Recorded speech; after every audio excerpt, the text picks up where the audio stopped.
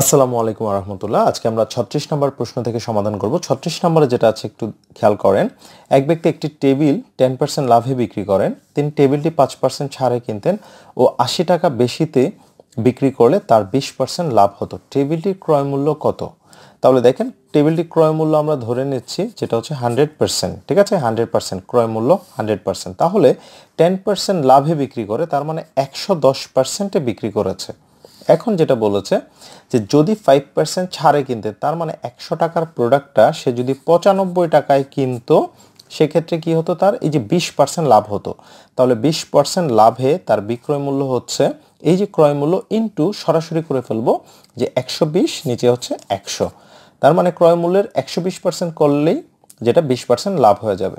তাহলে এটা যদি আমরা কাটাকাটি করি, এটা হচ্ছে 19 বার যাবে, এটা হচ্ছে 20 বার যাবে, এটা কাটা 6 বার, তাহলে 6 9 54 114। তাহলে দেখেন এই যে 110 এবং 114-র যে ডিফারেন্স, সেই ডিফারেন্সটাই হচ্ছে 80 টাকা।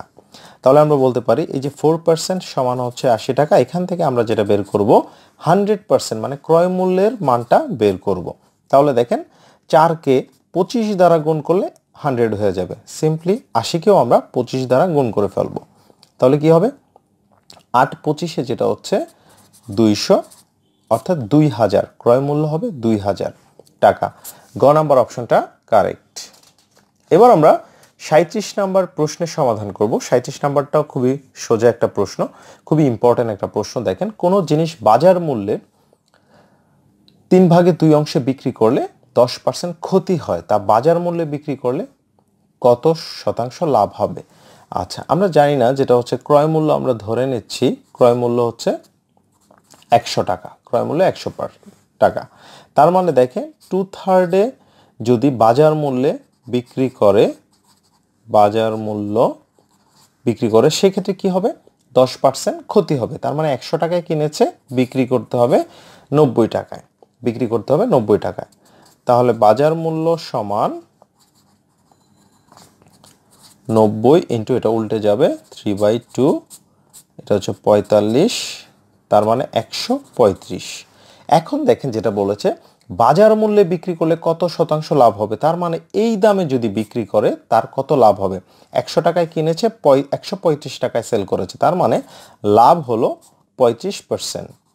লাভের পার্সেন্টেজ হচ্ছে 35%, অর্থাৎ গ নাম্বার অপশনটা কারেক্ট।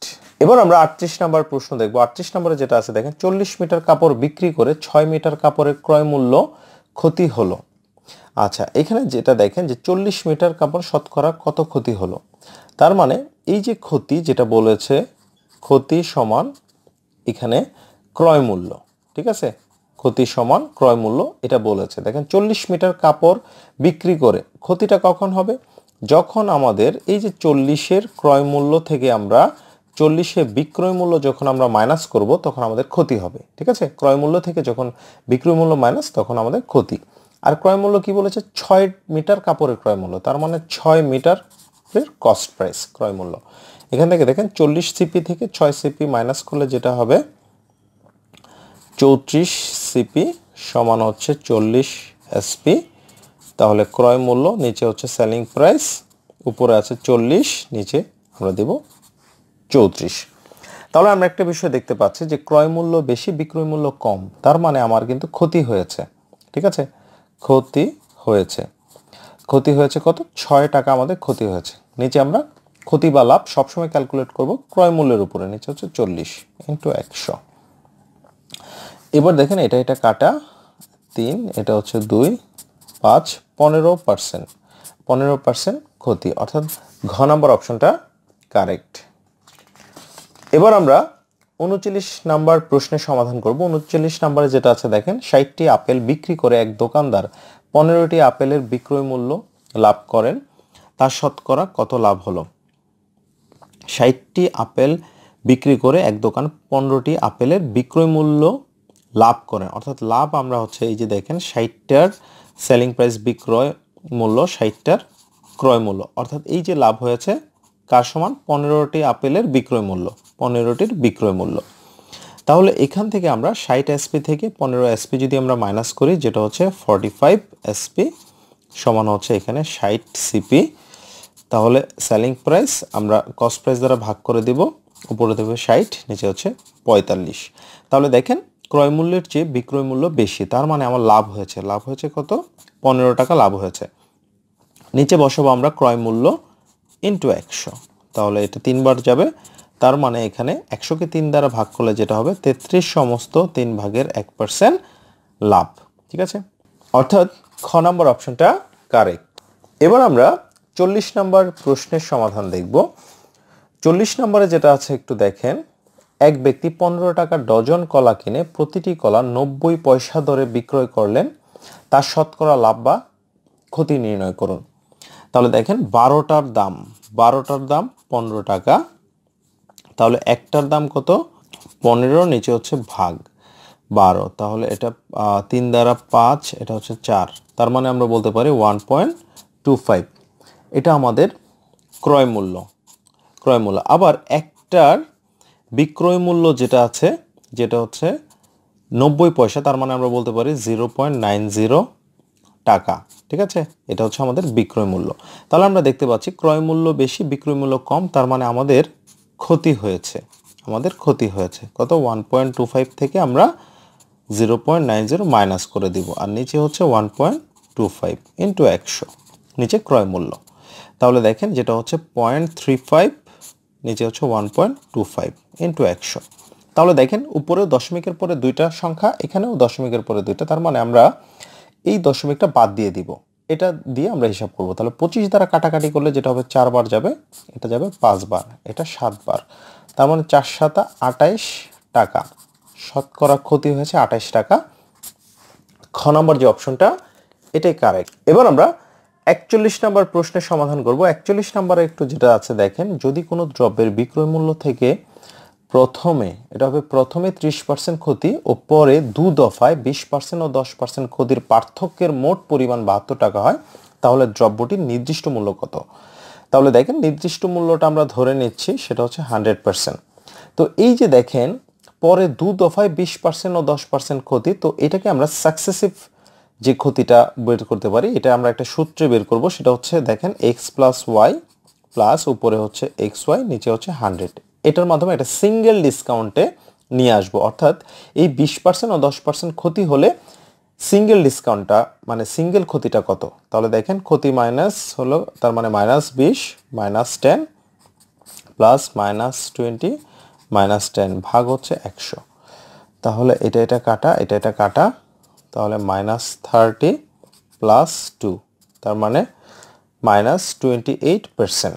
তাহলে আমরা বলতে পারি যে এই যে 30% এবং এটা সিঙ্গেল, প্রথমে এখান থেকে যে 28% মাইনাস, এই দুইটার যে ডিফারেন্স সেটাই হচ্ছে 72, তার মানে 2% সমান 72, সুতরাং 1% সমান 72, নিচে হচ্ছে 2, সুতরাং 100% যেটা নির্দিষ্ট মূল্য বের করতে বলেছে, তাহলে 17 হচ্ছে 2 ইন্টু 100, তাহলে এটা যাবে 3 বার 36, তার মানে 3600 টাকা। 3600 টাকা, ক নাম্বার অপশনটা কারেক্ট। এবার 42 নাম্বার প্রশ্নটা দেখব। 42 নম্বরে যেটা আছে একটু খেয়াল করেন, কোনো ব্যবসায়ী 120 কেজি চাল কিনে তার মধ্যে কিছু অংশ 10% লাভে ও অপর অংশ 25% লাভে বিক্রয় করেন, মোটের উপর 15% লাভ হয়, তিনি 25% লাভে কত চাল বিক্রি করেন? তাহলে দেখেন এটা আমরা রুল অফ এলিগেশনের মাধ্যমে অঙ্কের সমাধানটা করব। দেখেন এখানে আমরা লিখব যে কমের যে লাভটা সেটাকে দেখেন 10%, এখানে হচ্ছে বেশি দামের যে লাভটা সেটাকে লিখব, আর মাঝখানে যেটা হবে মোটের উপরে যে অ্যাভারেজ যে প্রাইসটা কত লাভ হয়েছে সেটা আমরা লিখব, সেটা হচ্ছে 15%।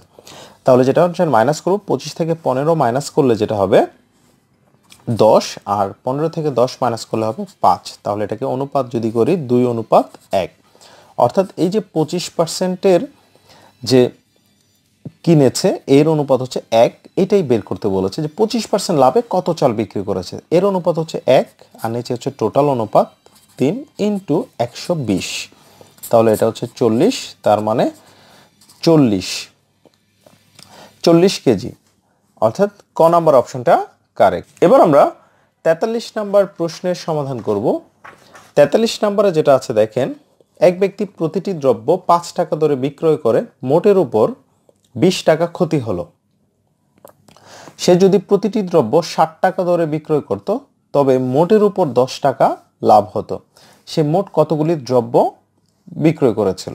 তাহলে দেখেন সে কতগুলো দ্রব্য বিক্রয় করেছিল, আমরা ধরে নিলাম সেটা হচ্ছে এক্সটি কিনেছিল। আচ্ছা, এক ব্যক্তি প্রতিটি দ্রব্য বিক্রয় করে মোটের উপর 20 টাকা ক্ষতি হলো।